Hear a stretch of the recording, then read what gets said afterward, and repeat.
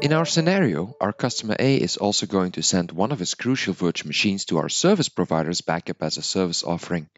Since he configured the connection to the service provider already, these steps are very easy to perform. Go to the Backup and Replication tab and choose Backup Copy from the ribbon.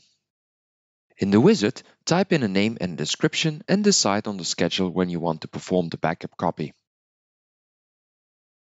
The next step is selecting the virtual machine from the infrastructure, backups, or maybe from a specific job. In my case, backup job 1. On the target page, we are going to choose our assigned cloud repository and the amount of restore points to keep.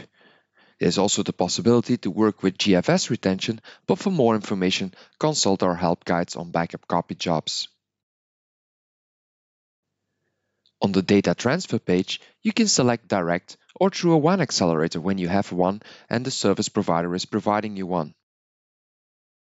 Finally, you can make some adjustment to the schedule when the backup copy job is actually allowed to transfer data to the service provider, and then you are finished after reviewing the summary.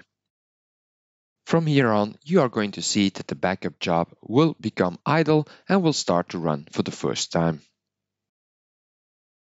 In this demonstration, we created a backup copy job to store one of our backups offsite on our service provider's infrastructure.